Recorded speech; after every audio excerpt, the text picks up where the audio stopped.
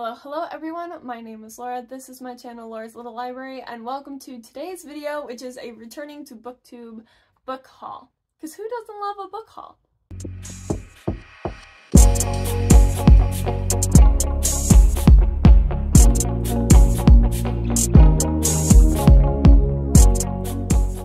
I've acquired quite a few books since I have been filming for BookTube, so I thought I would share and kind of catch you all up with what I've gotten.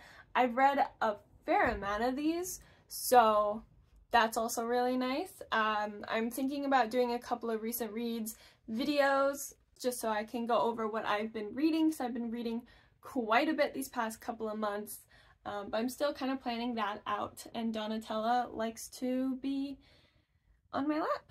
Hi, sweet girl.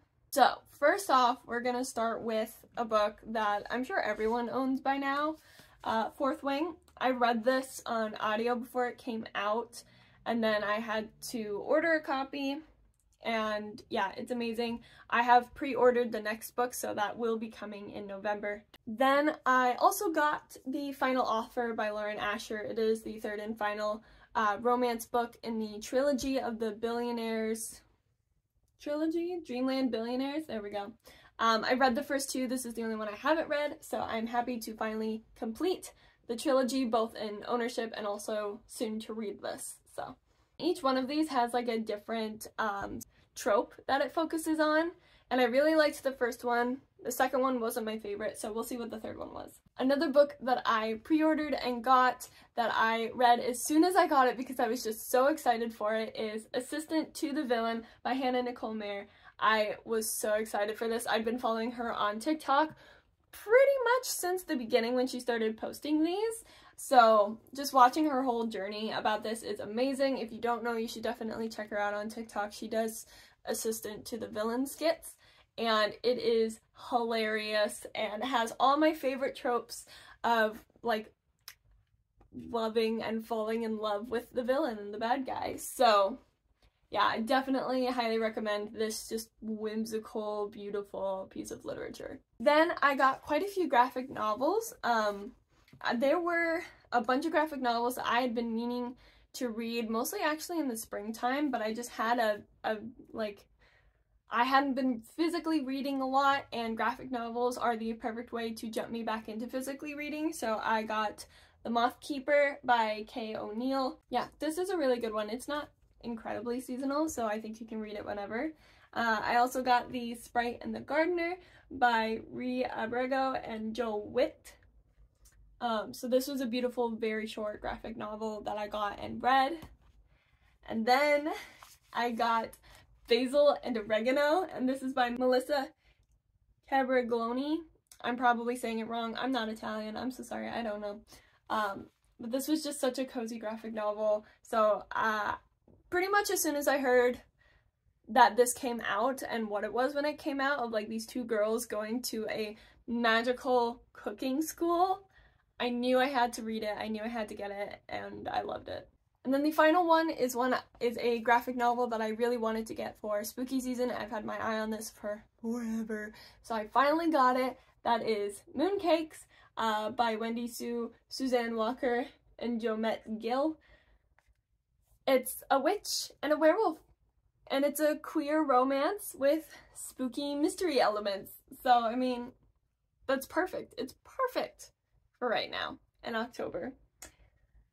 And there are, yes, themes of baking and cooking, and I just absolutely loved it. So I'm really glad that I got all of those. On with another new release that I got and was super excited about is Bring Me Your Midnight by Rachel Griffin. I have all of Rachel Griffin's books, at least in this universe.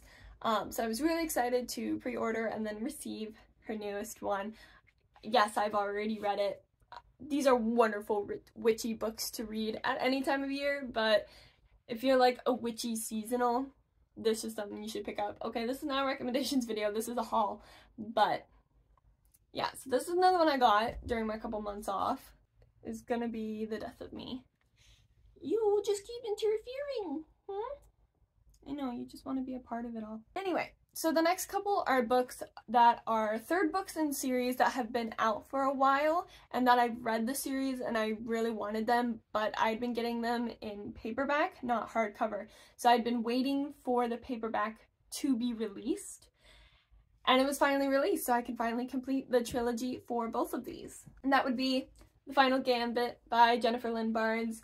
Like I said, I finished this trilogy. This finally came out in paperback, so now they can all be the same, and that makes me very happy. And the Brothers Hawthorne just came out also fairly recently, so I'm excited to read that. So sorry, the amount of times the camera angle has changed in this video because this cat just wants to walk in circles. The other, finally, it came out in paperback that I really wanted is The Golden Enclaves by Naomi Novik. Again, so this is like your much darker version of like Harry Potter, where all these kids from different magical communities go to this magical school, and they have to do very intensive magic and do it for survival. And so this is the third book of the Scholomance trilogy. Again, I read it. I just been waiting for it to come out in paperback. It's out, so now I finally have all 3 books in the trilogy in the same format. And I'm just so excited to have these things completed on my shelf. It's gonna look so nice, you know, when we move into our house and get shelves. It's gonna look so nice. Now onto the final stack. I did mention these in my Return to BookTube life update. Well, I mentioned 2 of these. There's one that's not here. The Thursday Murder Club by Richard Osman.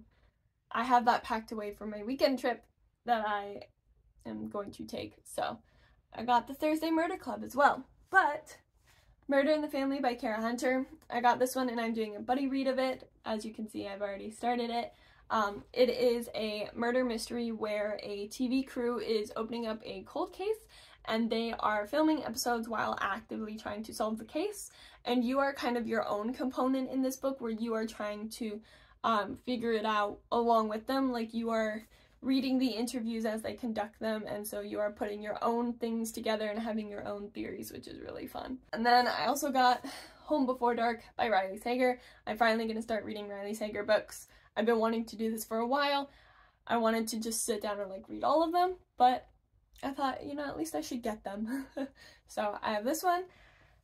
And then the final book in this haul is another spooky book, and I have read it. In fact, I bought it because I read it and I really liked it, but the audiobook kept jumping.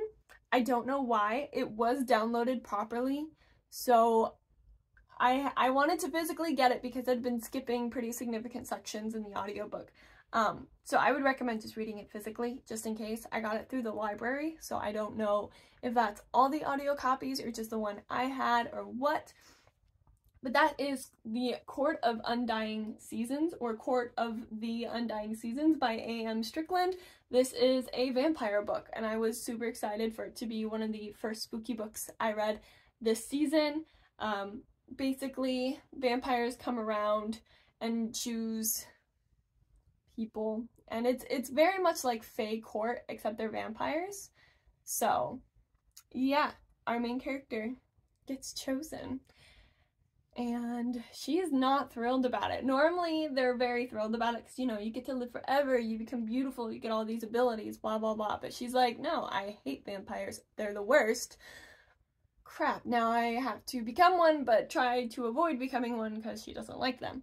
So, I got this one, and I really enjoyed it. Those are all the books that I got recently in these past couple of months. I am really excited for these next couple months in the year of all the books coming out and that have recently come out. There's so many good books to read, and I cannot believe this year is already coming to a close. It's already October. That is so crazy. Yeah, so those are all the books. Thank you very much for watching, and if you like this video, give it a thumbs up. Comment down below what books you've been getting recently.